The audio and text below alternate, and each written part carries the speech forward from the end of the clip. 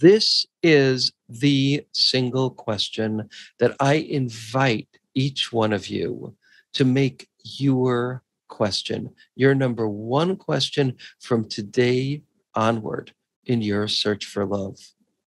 Does my soul feel safe with this person? Or if it feels better, does my heart feel safe with this person?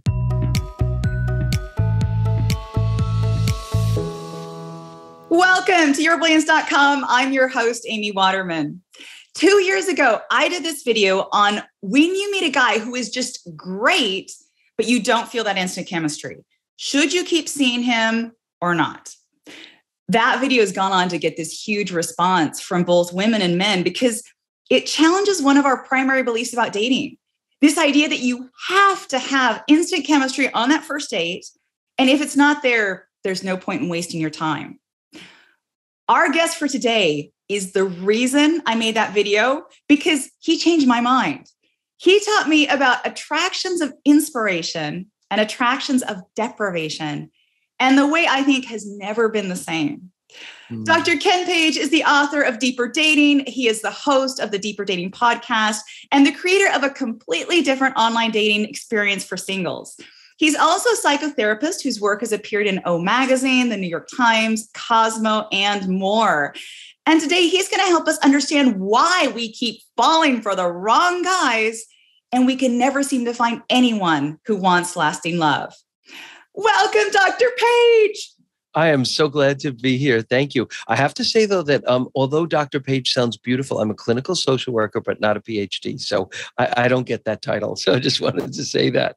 Oh, okay. But I am a therapist who's been a therapist for over 30 years. Wow. Fantastic. Well, this is the experience that I want to bring to people because so often dating is about what sounds good, what works. But what you're actually interested in is lasting love. Yeah. And your work has been such an inspiration to me. What you do is heroic because what you're doing is you are lighting the way to love. And sometimes in all the mess about dating, what we think is that we want a guy, but what we don't want is a guy. What we want is love. So can you tell us about Deeper Dating? Like, this is a different kind of dating. What makes it different? Yeah, it's a great way to ask me, and there's just worlds that there's so many things that I have to say about this, but I'm going to kind of really try to hone it down to respond to the questions that you sent me. But the first thing that I want to say is that so much of what we get taught about dating actually leads us away from love. Actually leads us away from love and insecurity. And the heart and the soul of everything I do, using research, using experience, is to just bring humanity back. Because without humanity, dating doesn't work. And when the heart of your dating approach is making it into a numbers game, or fixing yourself to become more attractive, you have drained the humanity out of your experience, and you're so much less likely to grow and heal, and so much less likely to find beautiful love. So the amazing thing, which I think is hopeful and beautiful, is that the skills of dating are the skills of intimacy. And the skills of intimacy are the skills that are going to fill and heal your life and help you fill your life with love. That's really, really good news. And what I'm going to talk about is ways that you can use those deeper, true intimacy skills to guide you on a path to love that is safe and beautiful and nourishing and sexy in a way that's so much more quick and healing. And that's what the search for love should be. So that's kind of my overview there. And what makes it so different from especially the experience so many people have on online dating sites, which is where it feels like we're commodities, that one woman is exchangeable for another woman. And it's all about which is, who has the best profile picture. And what I love is that you saw this need to especially bring humanity back to the online dating process. And you created your own. It's not even an online dating site. I call it an experience. Could you tell us a little bit about that? Absolutely. Absolutely. My passion because I was so thrown off course by not having the information that I teach. And I was single for decades and decades. I called myself chronically single. I started a support group for chronically single psychotherapists. And these ideas that I learned because I finally had to become a student of my failures. I had to start from the ground up. And these ideas healed my life, allowed me to meet my husband, who I've been with for 13 years now. And we have a whole family together, and really helped so many people. So, I'm pretty passionate about it. And along the way, what started this entire thing was I was a single dad, and I felt called to become I had felt called to become a father as a single person. So I adopted my child. Now we have 3 kids, but I adopted my baby as an infant from Cambodia. And I was at home with him. And I thought, I have no time to date. But what would be a way to meet if I could invent one that would be everything I believed in? And I created Deeper Dating. I started it for gay men. It had a very viral response. And then I stopped because I needed to write and be home more. But I always dreamed of creating this event. And, kind of an amazing way, my husband is an expert in emerging technology. And he said, Ken, we can build this so that the same wonderful, warm experiences that you created in person, we can now create online. And that's deeperdating.com. And I'll say more about it later. But, the goal has been to bring humanity to the world of online dating. And for those of you watching, don't worry about remembering the link. We are going to put all of the links that we discuss in the show notes below. Beautiful. One of the things I love is that you're really going against the common talking, the common knowledge about dating, because one of the things that everybody agrees that chemistry is completely out of our control. So you cannot make yourself feel attracted to someone if you don't have that physical response. And that's true. If you go on that first date and you meet someone and you like them a lot, but your body's not responding, then the conclusion is you don't see them again because there's no point. But you tell a story about back when you were single where you had this insight that this belief wasn't actually helping you find what you really wanted, which was love. So would you share that story? Absolutely. Absolutely. And I just so enjoy the way you frame things. So here's that story, and here's how it relates to the points that you raised before that. So the story is that I was single forever. And I kept being attracted, as a gay man to guys who were kind of cocky and tough and bad boys. And it never worked. And they weren't like that interested in me. And God knows I tried for decades. I'm not kidding, decades.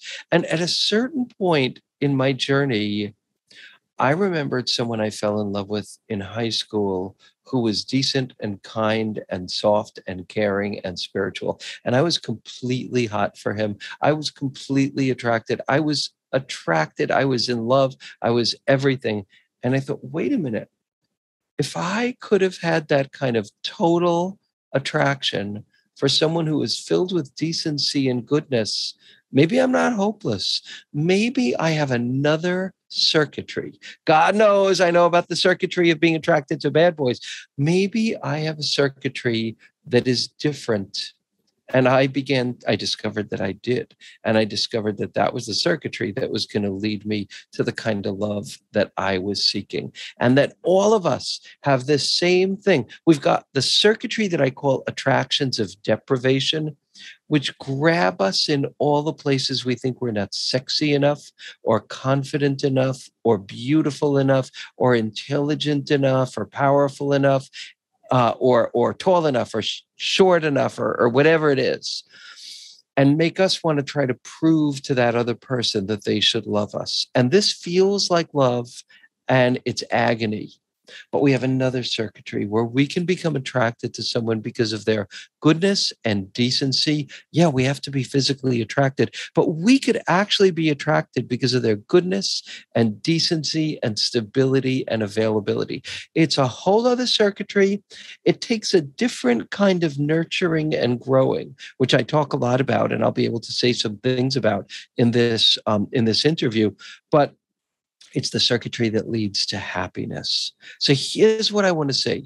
You cannot force your attractions. The cruelest thing that you could do to yourself is to subject yourself to a relationship with someone you're not attracted to because you think they're good for you. Gay men have done that for like decades or centuries and caused such grief and pain to their wives and to their families and to themselves. No, you have the right to be with someone that you're really sexually attracted to. But here's the amazing thing. Sexual attraction can't be forced, but it can be educated. And that's the history of courting. And there's actually amazing research to back up that if there's some kind of a spark, and even if there's not at first, as you get to know someone and deepen what are called the companionate love skills, like kindness and respect and understanding and warmth and laughter, there's some chance that romance can develop. And I'm thrilled to be doing this interview now because some new research came out that is mind blowing. This was, I believe, in the Journal of Social Psychology. It just came out recently. It was a study of 1,900 people. And this is what they found.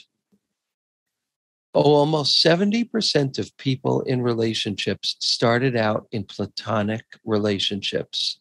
Is that crazy? 70%. And among LGBTQ people and people in their 20s, 85%. So why do we not know this? The reason is that the vast majority in research on love and matching is strangers meeting strangers, which is online dating. So I'm going to tell you another study too. There was a huge longitudinal study done of the qualities people were looking for most in love. And guess what number one was?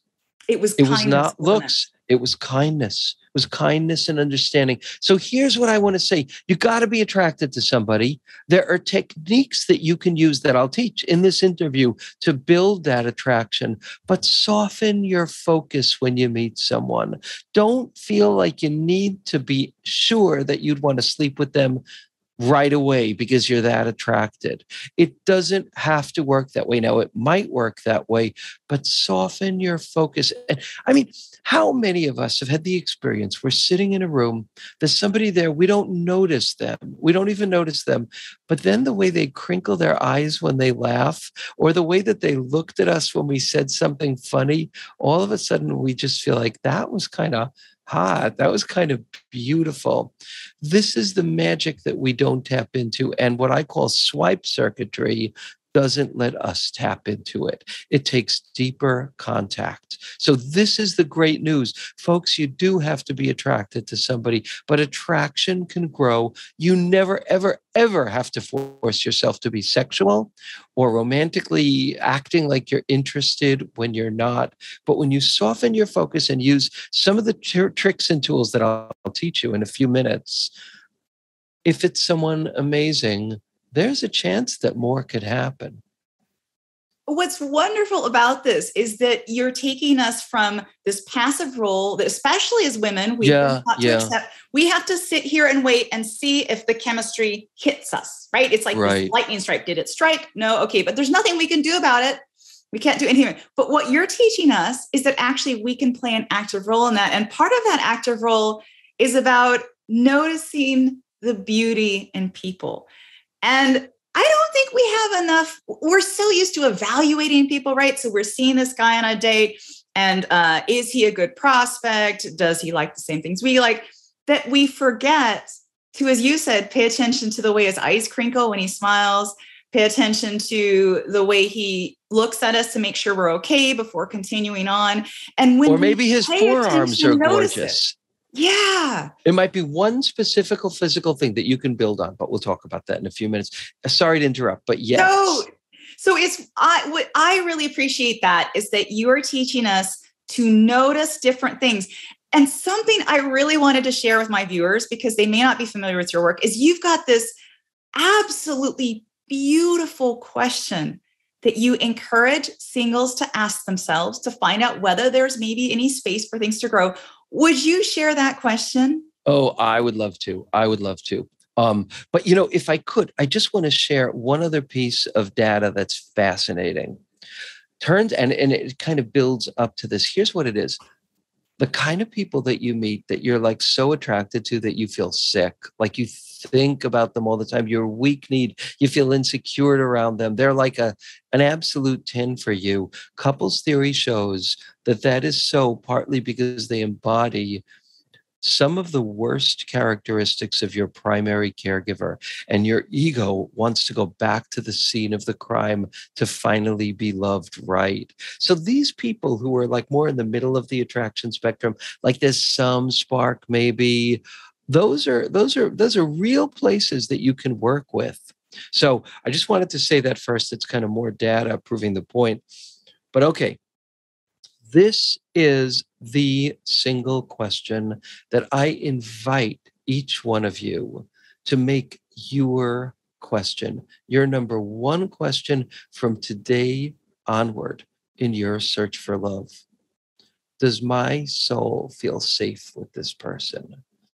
Or if it feels better, does my heart feel safe with this person? Really safe. And then, you might not know that at first, but you'll know it quicker than you think by the way that person talks to the waiter, by the way they interact with you, by the stories they tell you about their lives. You will know. And you will know if this is someone who feels safe. And when that becomes your first question, here's what happens. Some amazing things happen. Two astounding things happen. One is your spine straightens. There's a self-dignifying that happens inside you where you decide to honor your heart first. And I promise you that will change your field and hence change your future in love. So your picker's going to change just by the act of putting that question first. Hugely.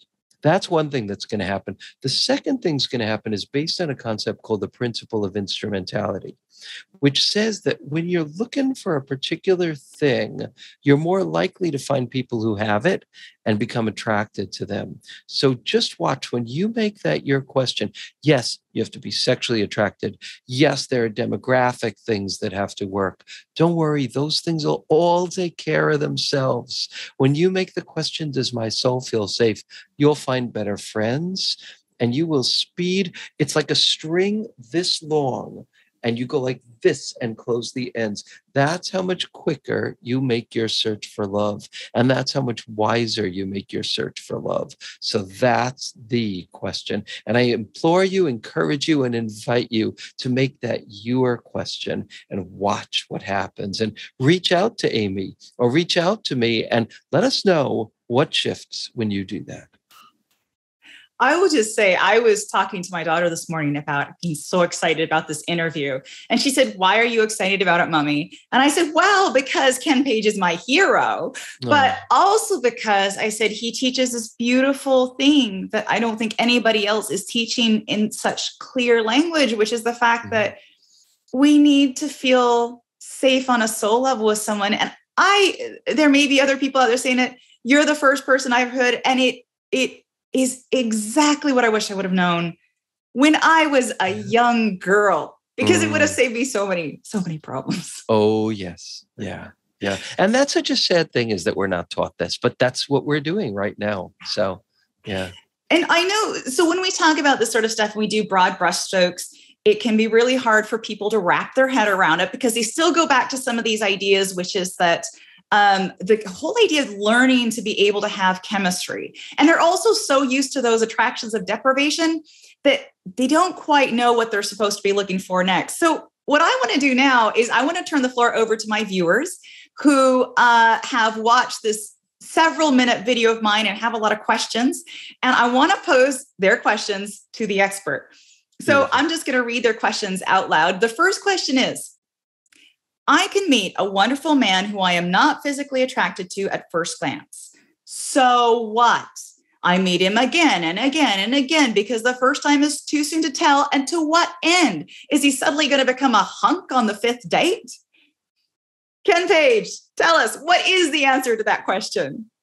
I think in that case, you should assume absolutely not. You never know, life might surprise you. But I think you can safely assume if you've gone on a number of dates with people and they just don't attract you, trust yourself. Do not force that. There's nothing worse that you can. It's self-torture to do that to yourself. That's what I would say. That said, I'll say a couple other things.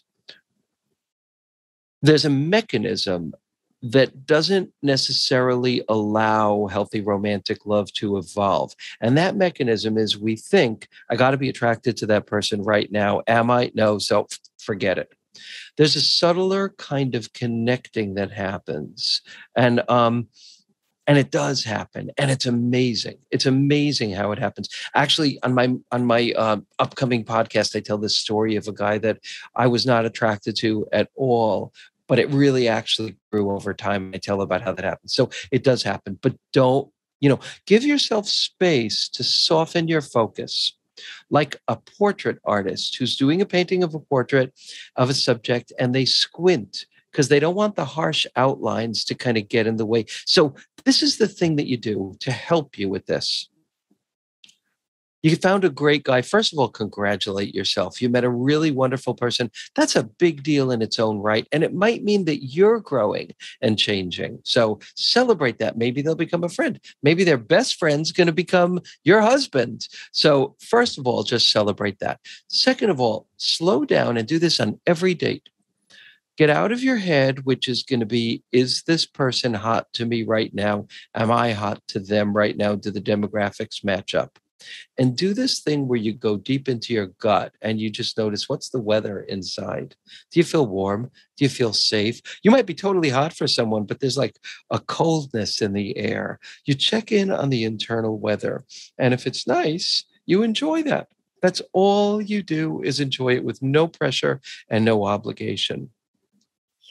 At the same time, if he's got physical attributes that are kind of hot to you, let yourself enjoy those attributes and get a kick out of them. Even if the rest of the overall package is not attractive, let yourself have those like moments of lusciousness around the way he laughs, the way his legs look, his lips, whatever.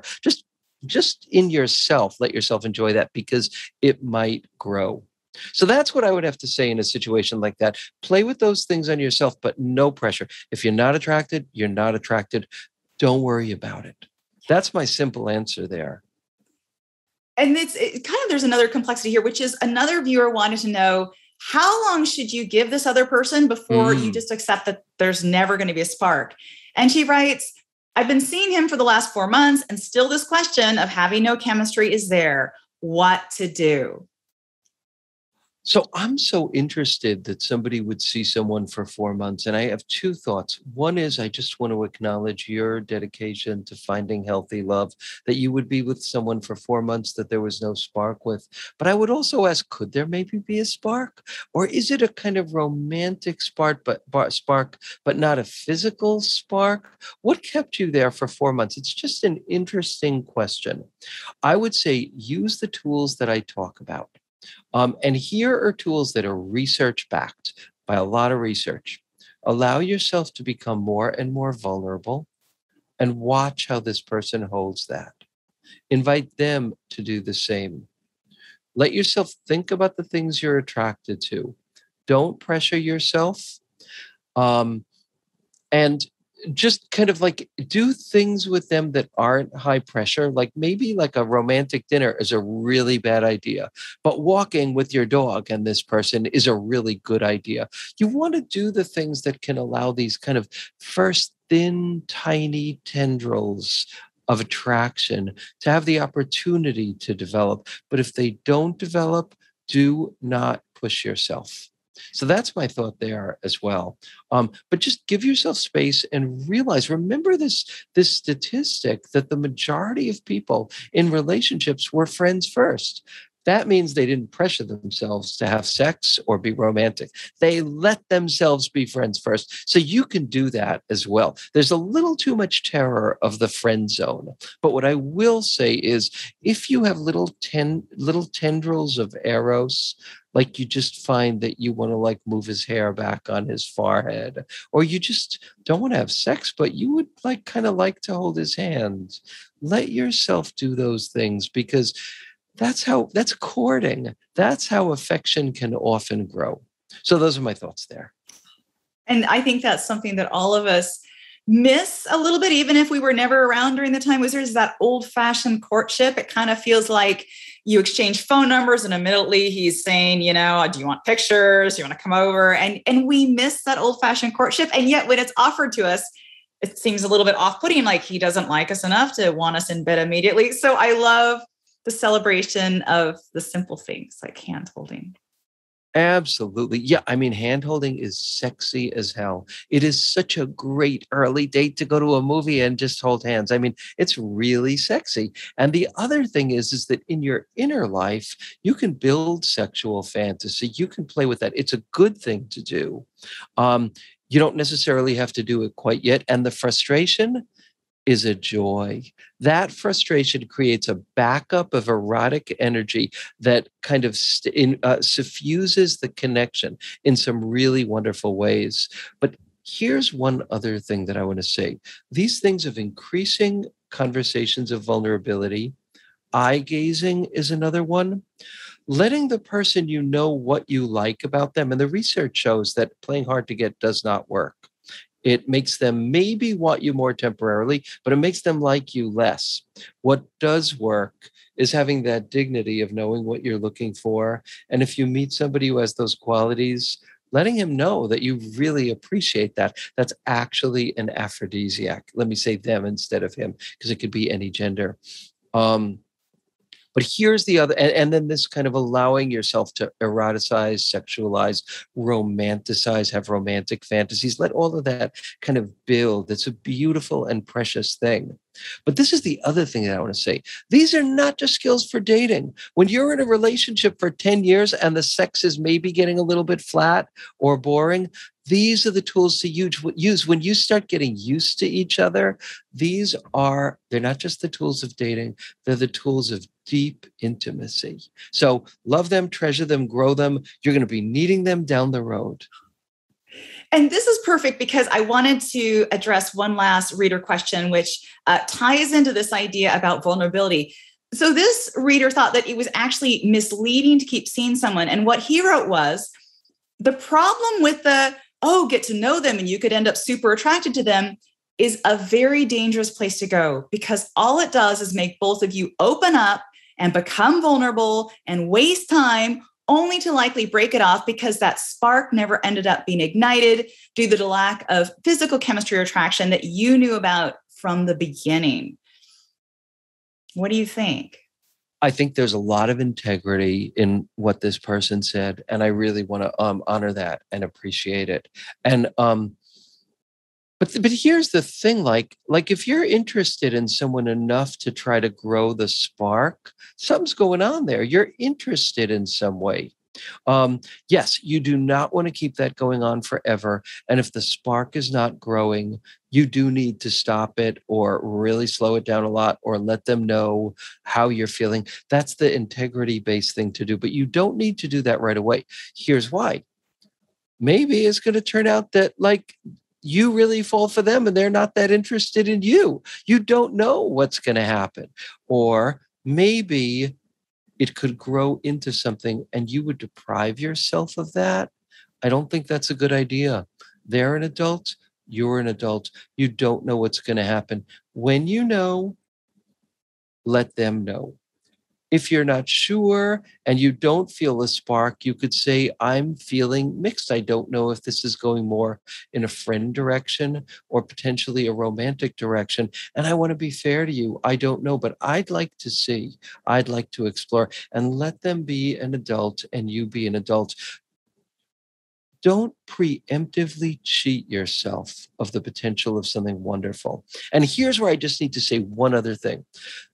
what I have found to be the greatest destroyer of healthy new love is what I call the wave. And the wave is like you meet somebody, you like them, you're interested, and then when you find that they're available, all of a sudden you want to flee. I was single for decades because of the wave. And in those cases, what you need to do is just slow down. Don't push yourself to do anything, but don't flee either. So maybe you might be experiencing the wave. And, I talk about that in a lot more detail in my podcast and my book and my courses, but it's just something to know about, that the wave happens when you meet someone who's available and you're not used to it, who's decent and you're not used to that. One of the things that really strikes me when I was looking at the questions and looking at what people were really struggling with, I think that today, and I think online dating has a lot to do with it, I think we're very results oriented. We don't have time. We don't have time to get to know each other because that's wasting time we could be spending getting back online and finding someone else. And if somebody isn't the one, we're not interested. Like, we are on a mission, and that's what we want to find. And so what I love about deeper dating is that, as you said, when it brings humanity back to dating, it means that we treat each other as people, and we don't just look at their body. We take the time to find out about their heart and about their soul. And this is such an important shift right now in this era today that I want everybody to know about it. And before we close, I wanted to hear a little inspiration for myself. I want to ask you a personal question. You got married, you went through all of that struggle, all of that challenge, and you finally found your attraction of inspiration.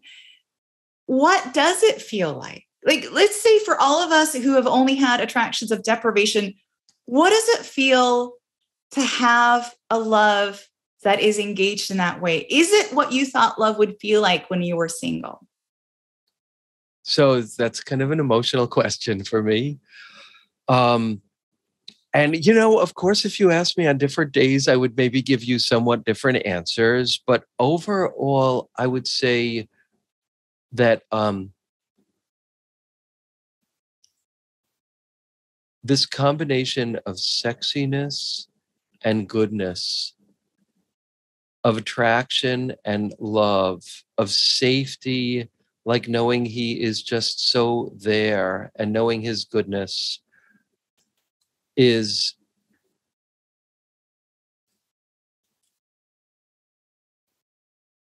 it's